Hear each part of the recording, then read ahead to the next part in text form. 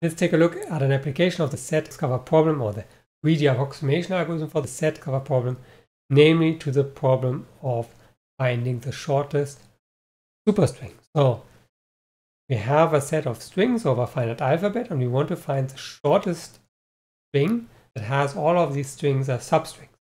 We call it then the superstring, or the shortest superstring. So let's take a look at an example. So these are my input strings. What is the shortest superstring? So for instance, is this the shortest superstring? Let's at least check whether it is a superstring. So CBAA I can find here, ABC I can find here, and BCB I can find here. So this is a superstring. Let me also point out, so we're looking at the shortest superstring, not the shortest super sequence. So the difference is, in a sequence, I could have the individual characters of these strings at different positions, not consecutive, but here I really have to have the string somewhere as a substring. So it has to be BCB and with nothing in between. Okay, but back to the question, is this the shortest superstring? It isn't. So if you look at the following, so I have ABC, combine it with BCB in the following way, and overlay it with CBAA. I combine this into one. I have ABCBAA. This is shorter, covers all of the strings, and it is actually the shortest. What we are going to assume in the following is that we don't have strings that are substrings of other strings in the input, because then we could simply remove them. This problem has a natural greedy approach. So let me show you the greedy approach. Simply iteratively combine two strings which have as much overlap as possible. This is a very simple greedy approach.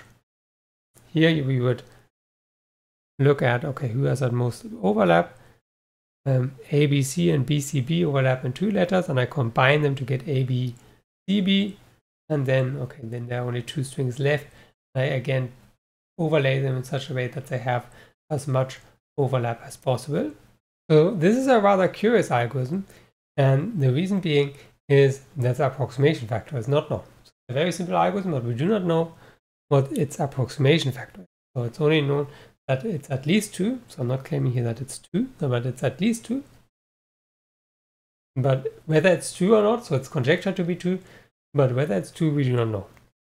It's only known that it cannot be better than 2, and for that there is this example. So if you look at these here, we have k in the exponent, then we would first combine these two into one string, and then have the problem that we cannot combine this nicely with the b to the k plus 1, which we have to put at the end, while it would have been better to have the k plus 1 in the middle.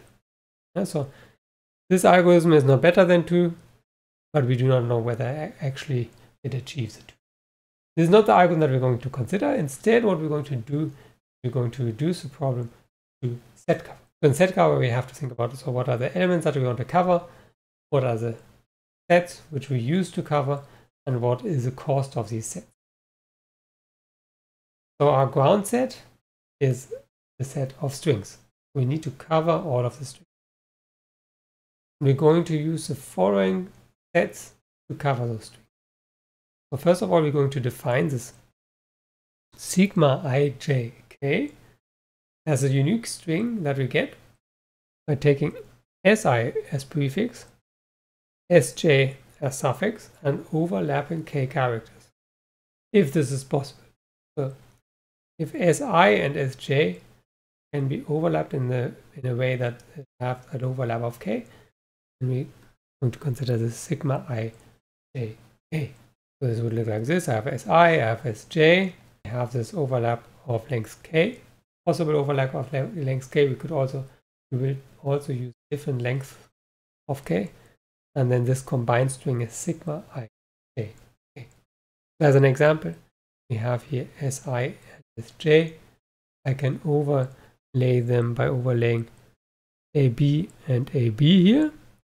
This gives me the string CAB, ABABC. This is sigma ij2. But of course, I could have also overlaid them AB, AB, and AB, AB. Then the string that I get is sigma ij4 because I have an overlap of 4. And now each of these sigmas defines me a set, and the set is all the strings in our universe that are substring of this sigma ijk. This is definitely I and j, but there could be more that are. And the cost that we assign to this is simply the length of this sigma.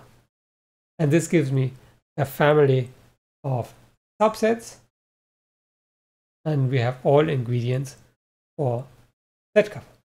We have to be careful here. An optimal solution to this set cover instance is not necessarily an optimal solution to the shortest superstring problem. But what we can prove, first part that we prove, is that if I look at the optimal solution to the superstring problem, so the length of the shortest superstring, and I compare this to the minimum cost of the set cover instance which I construct from the strings, then I can say that this optimum for this shortest superstring problem is bounded by the optimum of the min cost of the set cover. And for this, I mean, this is quite obvious. If we take an optimal solution to set cover instance, let's say this here, and now each of these corresponds to these pi to pi k, those are words, and more specifically those correspond to these sigma ijk's, so some of those. Now these I can simply concatenate. So I make a long string by concatenating all of those. Now this is definitely a superstring because this was a cover. And if I look at the length of this, if I sum up all of these strings pi, then I get a sum of the costs of the pi. This is the optimum for the set cover instance. But this here is again the length of this superstring. So we have constructed a superstring which has the opt of the set cover instance as length, and therefore the optimal length for a superstring is at most that large. So that was easy. Now the more interesting lemma is the following. The weight of the optimal solution, the set cover instance, I can bound by 2 times the length of the shortest superstring.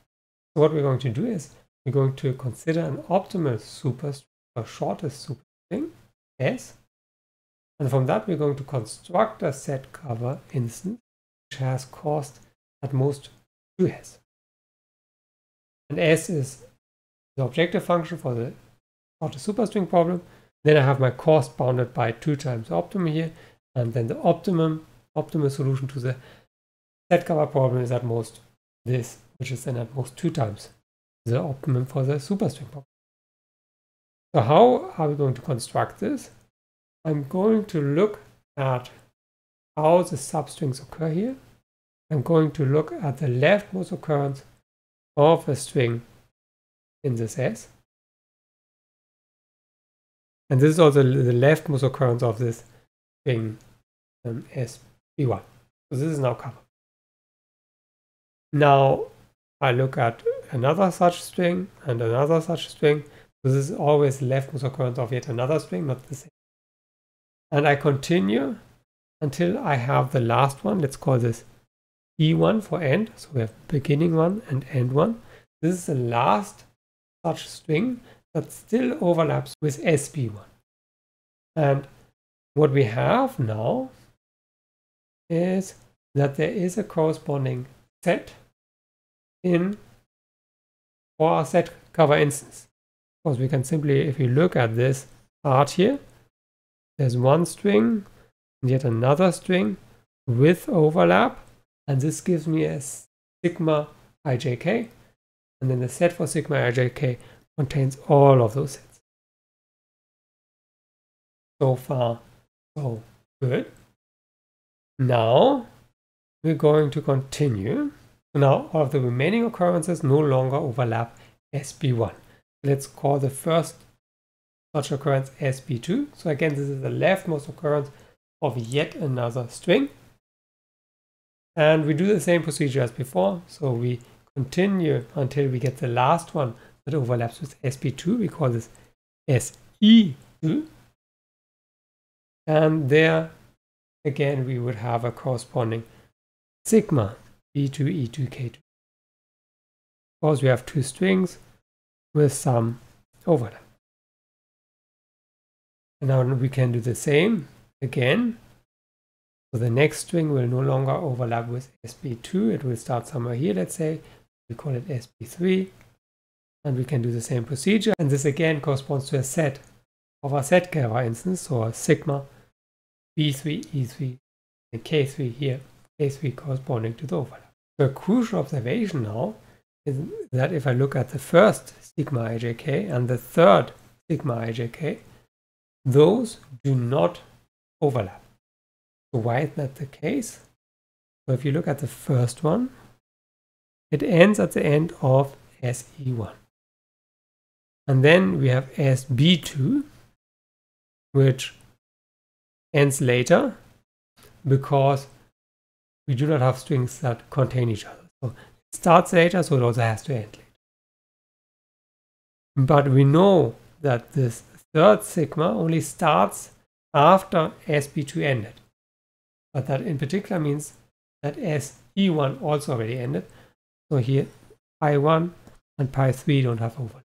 Likewise, pi2 and pi4 don't have overlap, and pi3 and pi5, you get the picture. So what does that mean for us? We have that every string is contained in one of those sigma ij, in one of the pj's.